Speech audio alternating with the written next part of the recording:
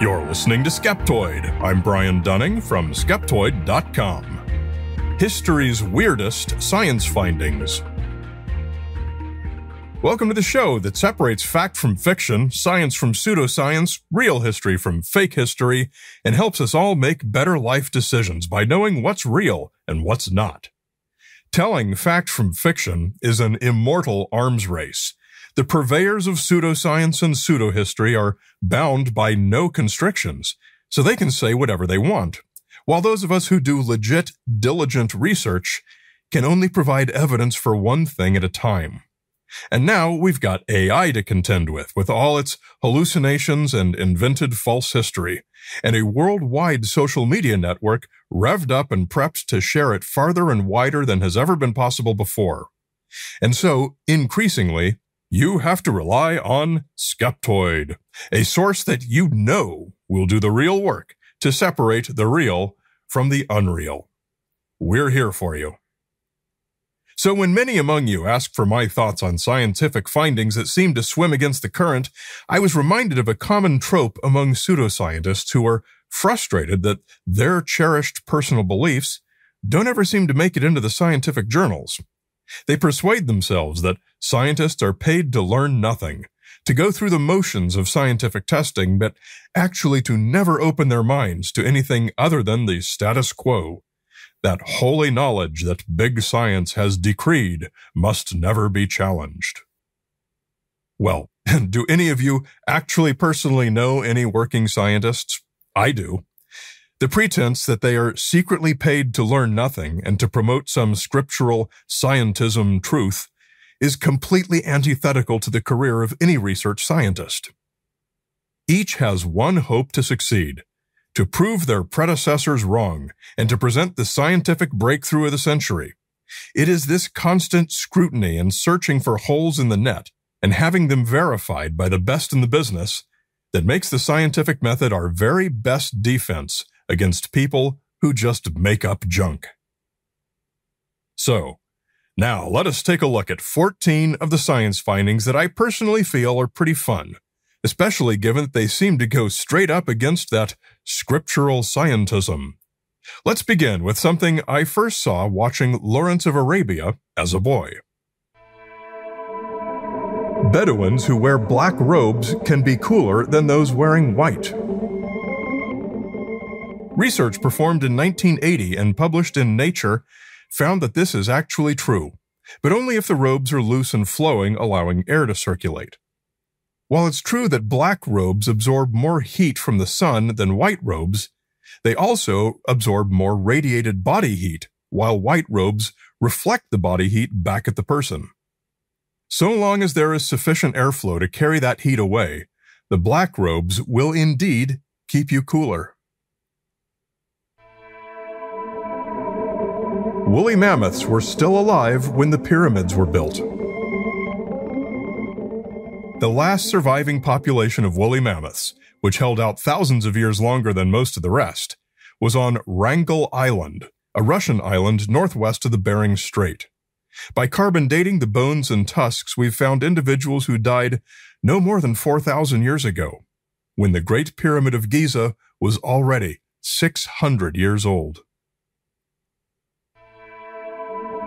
It rains diamonds on Uranus and Neptune. Although we can't prove it without going there, theory and laboratory simulations since 2017 both indicate that at depths more than 10,000 kilometers into their atmospheres, pressures are high enough to break apart methane molecules. The carbon atoms, thus liberated, are then compressed together in the extreme heat and form actual diamonds. These diamonds then sink to the planetary core over thousands of years, causing friction which heats the planets even more. It's worth pointing out that while this is not universally accepted, my read is that it's a consensus view. Your brain uses generative AI to fill in your blind spot. Apologies for using clickbait terminology like generative AI, which isn't true, but it is a reasonable simile for what happens. Your brain, like an AI, has been trained on what it has observed about the world. We all have a blind spot in our vision from the place where the retinal nerves pass through the back of the eye, a little region about 7.5 degrees by 5.5 degrees of arc in our visual field. No visual data comes in from that little area, so our brains use predictive mechanisms to create seamless vision, based on what it already knows from the surrounding context. Your blind spot is literally filled in with a brain-generated hallucination. Slime molds don't have brains, but can navigate a maze to get to food, even merge with another slime mold and combine their knowledge. Wildly and bizarrely true, but it doesn't have anything to do with knowledge the way we think of it. It was found in 2000 that a slime mold placed into a complex maze will fill the entire maze with tube-like extensions. If one touches food, the organism retracts from dead ends and reinforces the successful pathways. After only 4 hours, the slime mold would have found the most efficient possible route through the maze. But it's because the successful paths have more nutrients and trigger positive feedback, not because they're smart. Both the hottest and coldest temperatures ever recorded in the universe were here on Earth. In 2012, physicists at Brookhaven National Laboratory used the relativistic heavy ion collider to smash gold ions together at nearly the speed of light. This produced a quark-gluon plasma with a temperature of 4 trillion degrees Celsius. That's 7.2 trillion degrees Fahrenheit. This is the hottest temperature ever observed in the universe. And while the average temperature in interstellar space is only about 2.7 Kelvin, just 2.7 degrees above absolute zero, a team in Germany pushed a cloud of rubidium atoms even colder in 2021. They got it down to 38 trillionths of a degree above absolute zero. And this is the coldest temperature ever observed in the universe. Pluto was only a planet for less than a year. This is true, but only in Pluto years. Pluto was classified as a planet in 1930 and was reclassified as a dwarf planet in 2006. And that's 76 years, Earth years. It takes Pluto 248 Earth years to complete one orbit of its own, meaning that poor Pluto was a planet for less than a third of 1 year in Pluto years. And as an interesting additional tidbit, the United States has existed for just about 1 Pluto year. There are more ways to shuffle a deck of cards than there are atoms in the galaxy. With a deck of 52 cards, you can have 52 possibilities for the top card, 51 possibilities left for the next one, 50 for the next one, and so on. This means that the formula for the number of possible ways a deck of cards can be arranged is 52 factorial, which comes out to around 8 times 10 to the 67th. The estimated number of atoms in the Milky Way, however, is estimated at just about a third of that, 2.4 times 10 to the 67th. Agriculture is older than blue eyes. It may be hard to believe, but the first blue eyes appeared as a mutation in a single individual only some 6,000 to 10,000 years ago. In 2008, the results of 12 years of genetics research was published, finding that 97% of blue-eyed people share an identical H1 haplotype with a mutation on the HERC2 gene. This indicates that all blue-eyed people everywhere are probably descended from a single individual.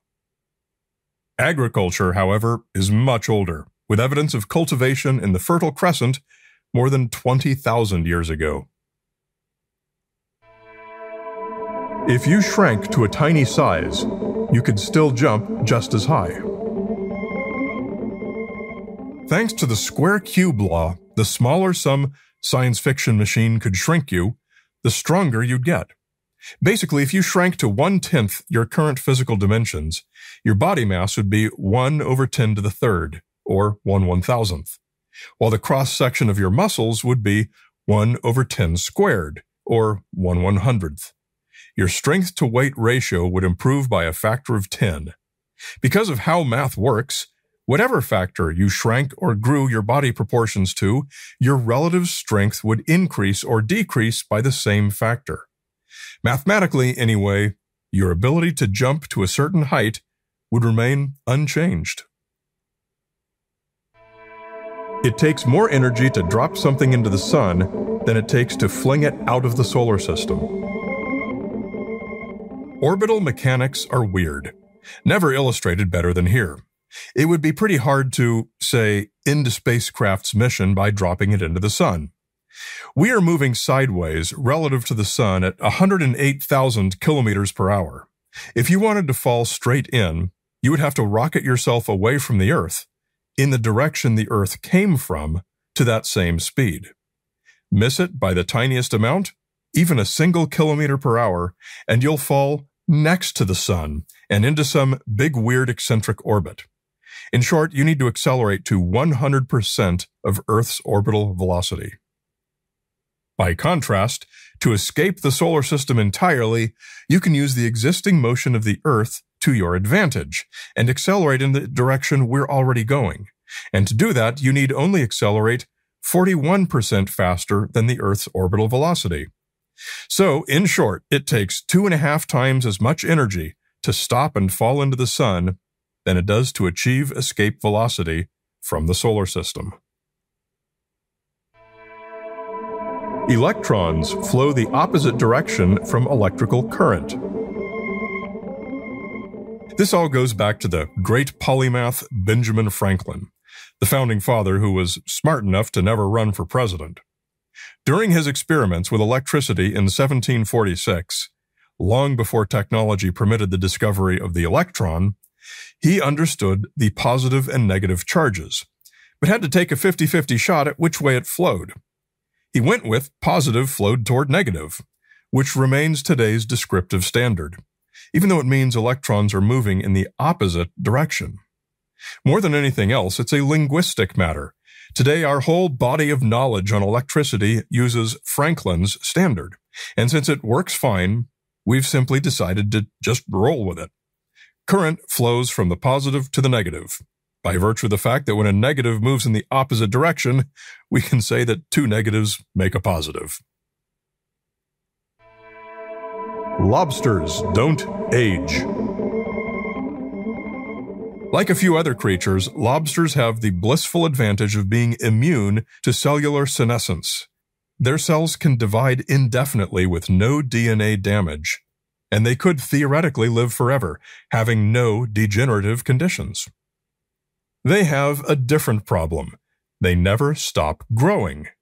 This would be fine. They could grow and grow forever, becoming the Lovecraftian denizens of the deep, except for one problem. As arthropods, they have to shed their exoskeleton as they grow. And the bigger you get, the greater the energy requirement is of doing so.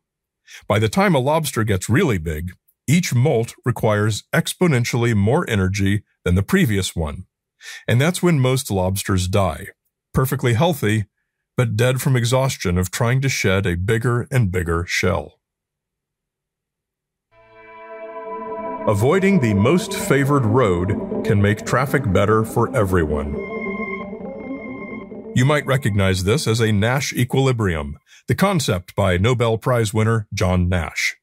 People tend to act in their own self-interest, for example, by drivers going straight for the most favored road. But when everyone does that, they all get bogged down. But what if everyone picks their own route that they feel will avoid the most crowded roads and give them a better path on roads others most likely would not choose? Eventually, drivers settle into a traffic pattern where each person is taking their best possible route, given everyone else's choices. Traffic spreads across different roads, but in a specific, stable way. Even though the overall system might still be inefficient, no individual driver can switch routes and get a better commute time. That stable pattern where everyone is doing their personal best given what others are doing, is the Nash equilibrium. And there we have it, 14 fun science findings.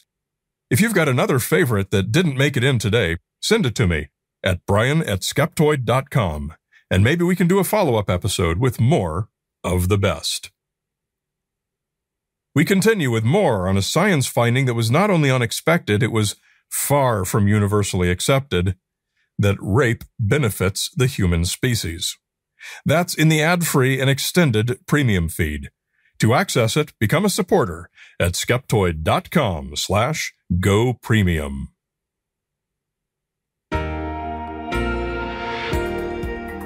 A great big Skeptoid shout-out to our premium supporters, including Andres Ortiz, Xanthi's dad from Fern Tree, Tasmania, Nathan Branch, and, of course, Cathandus.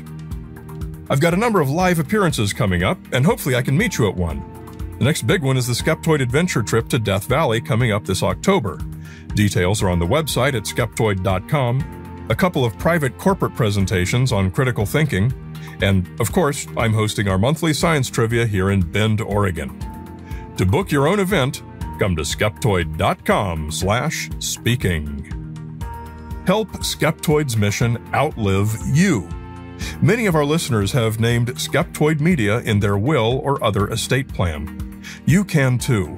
By making a gift through your will, you ensure that others in your community will benefit from the trusted and valued programming we provide. Learn more at skeptoid.com/giving. Skeptoid is a production of Skeptoid Media. Director of Operations and Tinfoil Hat Counter is Kathy Reitmeyer. Marketing Guru and Illuminati Liaison is Jake Young. Production Management and All Things Audio by Will McCandless. Music is by Lee Sanders. Researched and written by me, Brian Dunning. Listen to Skeptoid for free on Apple Podcasts, Spotify, Amazon Music, or iHeart. You're listening to Skeptoid, a listener-supported program. I'm Brian Dunning from Skeptoid.com.